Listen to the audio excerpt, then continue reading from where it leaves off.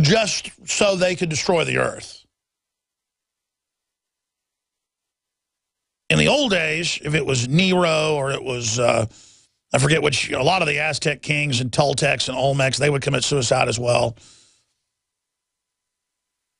That's what the elites do, is they kill a bunch of people and do weird stuff. I mean, everybody knows about the elites and their weird sexual proclivities that are bizarre. And believe me, the general public has no idea what goes on in Hollywood. No idea what goes on in rock and roll. I mean, people think they know what the royal family of England's into. It's so horrible, ladies and gentlemen, that I don't even want to talk about it on air. And you see the general public who thinks they know things are corrupt and bad, but really just don't have any idea how deep the waters really are.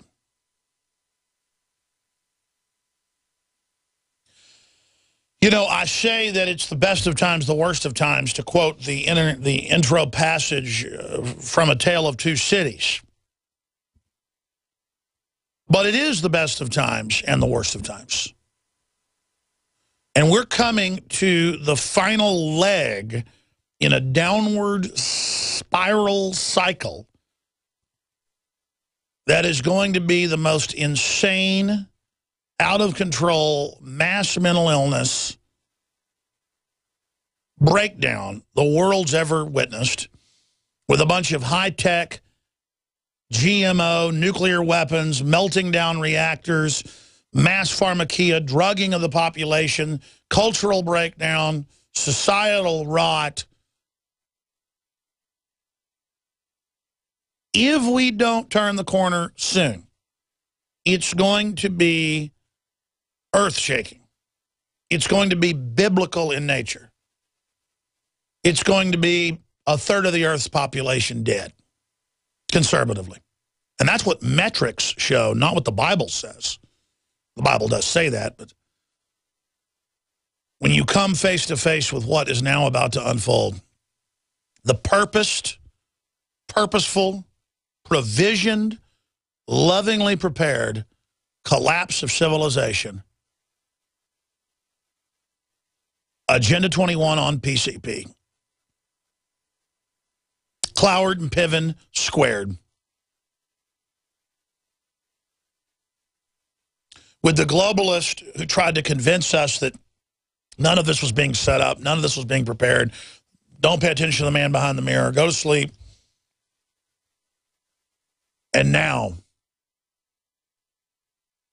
at the edge of the precipice, all they can use is the incredible goodwill and what was good in Christendom and the Renaissance, those two things mixing together in Western culture. They use the good, better angels of Western civilization to then manipulate the good men and women that could stop this into actually aiding it through the new religion of political correctness that is a religion of societal suicide, a cultural national abortion of a full-grown civilization, a murder. And when you look at the truly evil people running things, they have a real desire to sink the planet. I mean, look at what globalists do to the third world countries. They've been keeping them in squalor and keeping them down and dumbing down their culture forever.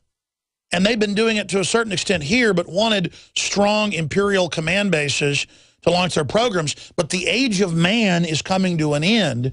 And so now humanity has to be pulled down into the slums and have their food supply cut off so they can be socially engineered to accept full cultural control and absorption into the eugenics paradigm of forced population reduction, on which an H.R.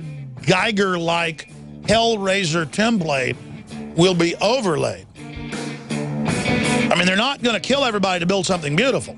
The killing the people is the destination. The journey is the destination. The seals of hell, the very gates of hell, are now being opened. We'll be right back. Play a clip of Nancy Pelosi dovetailed with General Petraeus in a moment. But when you study criminology, when you study psychology, when you study anthropology, it's all really the same. The patterns are repeated. And whether you believe in a physical devil or not, when we let an authoritarian system come into place, the very worst in the culture will end up migrating into the positions of power. And you'll have people low level, even in a corrupt system, that will mitigate some of that because they have humanity, and they will basically sidestep the fraud. They will sidestep the oppression. They will let you get out of the net. But once the computerized system goes into place and you have zero ability to make your own decisions in corporate life, religious life, private life, governmental systems, regulatory systems, you are now simply a biological android, a robot that is carrying out the orders it's given. And then you're allowed a little tribal stimulation and some soccer games or football, and you're allowed to have some sex, and you're allowed to, while the noose is being tightened on the species itself and you're being given binary weapons, binary poisons into your body to kill you down the road, and they'll even make money out of treating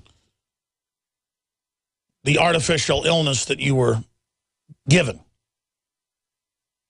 And I think that's really what it all comes down to, is 100% there is an artificial global scientific dictatorship forming that wants full control and is getting close. And the only way to beat it is to fully admit how real it is. Because again, the general public are still good people on average, but are just so ignorant because they're being faced with something so encompassing. And I'm like a monkey in a cage that sees the bars. And I'm simply trying to get the other creatures around me to realize that we're in an artificial system that's becoming more and more artificial all the time, whose aim is our domination and then our slow bleeding out and destruction. The goal is to imprison us. The goal is to torture us. The goal is to destroy our families, destroy our culture, and to render us down. That's why good people tend to lose in the first 3 quarters of historical fights against evil, because good just can't believe it's happening because it doesn't make sense from a perspective of someone that has empathy and that has honor and that wants to be loving and that wants to be good. To have pure darkness coming against you, you just can't believe your lying eyes. But the good news is every metric shows that government and the corporate systems that control it are in deep trouble. 7% approval rating, Gallup, for Congress. 14% approval rating, down from 17 just a few months ago for the mainstream media. Alternative media, highest approval ratings ever, meteoric metric rise.